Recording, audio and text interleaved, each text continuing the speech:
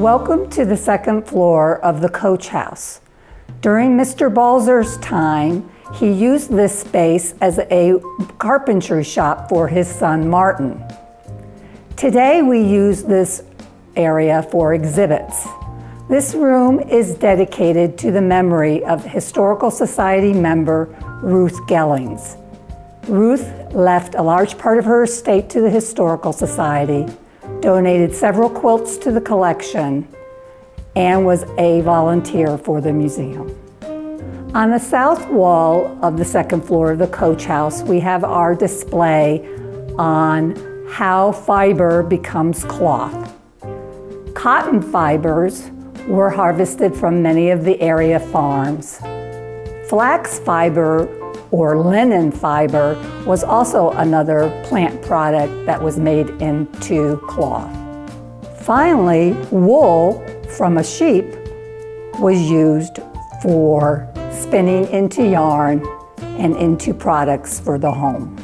So after the fibers were collected from the farm, they had to be cleaned.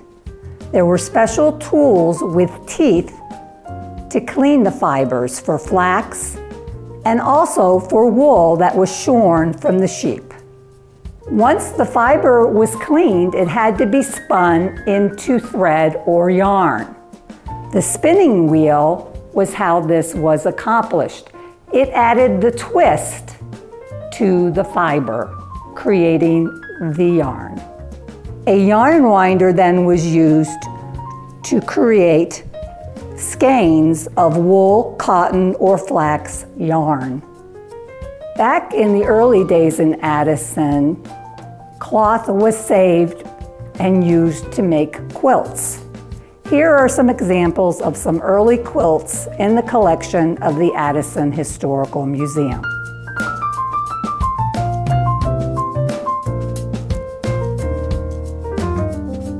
Quilting was not only practical, but provided a social activity for women on the farm.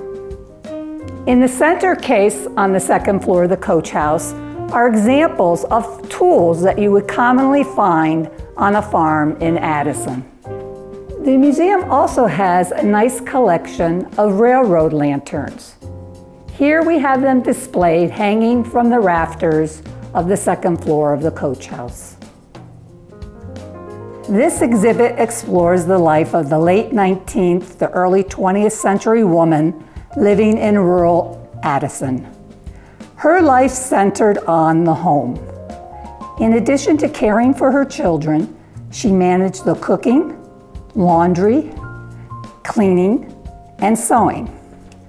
Household management books suggested weekly schedules to handle the often tedious work. Monday was for washing laundry, Tuesday was for ironing and mending, Wednesday and Saturday were for baking, and Thursdays and Saturdays were for thorough cleaning of the kitchen and parlor. By the 1920s, technological advances made the task of housework much less demanding on the housewife. Each morning, the housewife would have to rekindle the stove fire. Cast iron stoves were either wood or coal burning and required a lot of maintenance and care. Ash had to be removed, kindling set, dampers and flues adjusted, and fire lit. In addition, the woman had to prepare 3 meals a day. This included a large breakfast, which was more substantial than our modern breakfast, and included bread, cooked potatoes, cooked and raw fruit, and beef, ham, or fish, a family dinner, and a lunchtime meal for her and the children. Baking was seen as a separate task from cooking and was usually done 2 to 3 times a week. The housewife also performed seasonal preserving of fruits, vegetables, and meats. She maintained the household garden and tended to the livestock and poultry.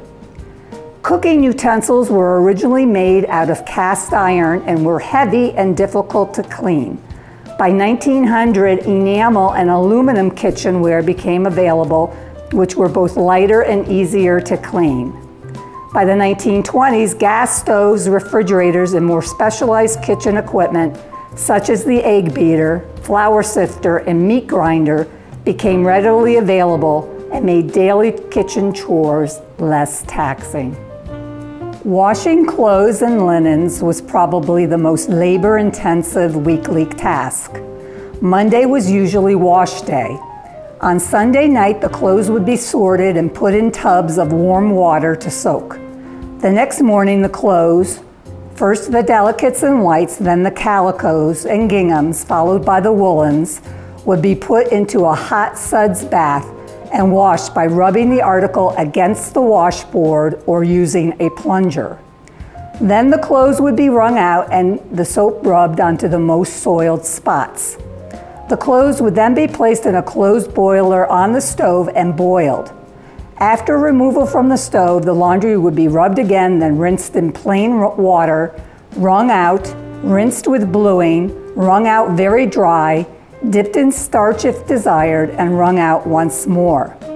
Then the clothes were either hung outside on the line to dry or on an indoor drying rack. Before indoor running water, the housewife had to go outside to get the water from the well. A single load of laundry used approximately 50 gallons of water. By the 1920s, laundry became less burdensome with the introduction of indoor hot and cold running water and electric washing machines like this one. The heavy lifting of carty of water and hand cranking and washboard scrubbing that were once hallmarks of laundry day were eliminated. The next day was ironing day. Several cast irons would be heated on the stove at the same time so that as the heat of one iron dissipated, a new hot iron could be substituted. Triangular irons were called coarse irons. Irons with rounded edges at both ends were known as polishing irons. Crimping or pleating irons were also used for pleats and ruffles.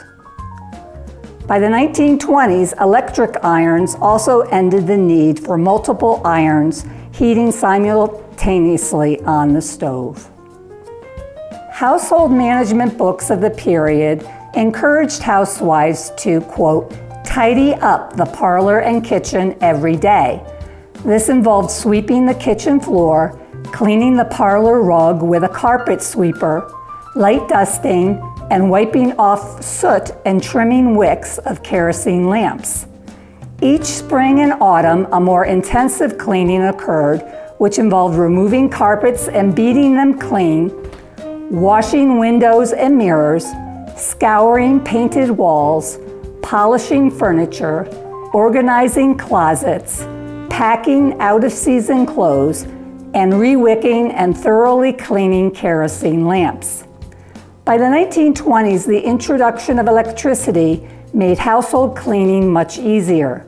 Electric lights replaced high-maintenance kerosene lamps, and electric vacuums available on the installment plan made carpet cleaning much easier.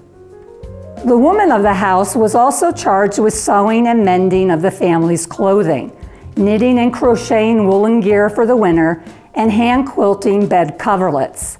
Sewing was part of the social life of women as they were taught needlework skills at a young age and often got together with other women to sew. With the introduction of the foot treadle sewing machine in the mid-19th century, a woman's time spent sewing was freed up tremendously. Clothing patterns, first available in ladies' magazines and later by direct purchase, made the process even simpler. By 1900, men's clothing became available for retail purchase, so the housewife could focus her sewing just on herself and her children. She could purchase fabric at the local general merchandise store for this purpose. If she was not a skilled sewer, she could hire a seamstress to assist her. By the 1920s, stores selling women's and children's ready-to-wear clothing and underwear began to appear. This led to the decline of the seamstress industry and the need for a housewife to sew her family's clothes. In the mid-19th century, Congress slashed its postage rates for letters, which led to a dramatic increase in the number of letters mailed in America. What had been used primarily by businesses and government agencies became an affordable means of communication for the average American. In the late 19th century, the addition of the postal card and rural free delivery directly to farms further expanded the use of the U.S. postal system by private citizens. The woman of the house had the major responsibility for carrying out family correspondence. Letter writing manuals of the period instructed her on the proper quality and color for writing paper, pens and ink, the correct salutation, style, tone, and closings to use in a letter, and the importance of clear handwriting. The art of correspondence by mail was a critical skill until our nation's telephone system matured in the mid-20th century, and Americans could phone their loved ones and friends directly. This is a large-scale model of the Heidemann Mill that used to stand just east of Mill Road and north of Lake Street on the Heidemann farm. What's good about this particular model is that it shows how the windmill could be positioned to catch the wind to use it to power the grist mill that was inside the windmill. The top of the windmill could be turned so that it would take up the wind, so that once it was in the wind, the blades would start to rotate. If you would like to visit an existing mill that was similar to the Heidemann Mill, you can visit Fabian's Windmill in Batavia, Illinois.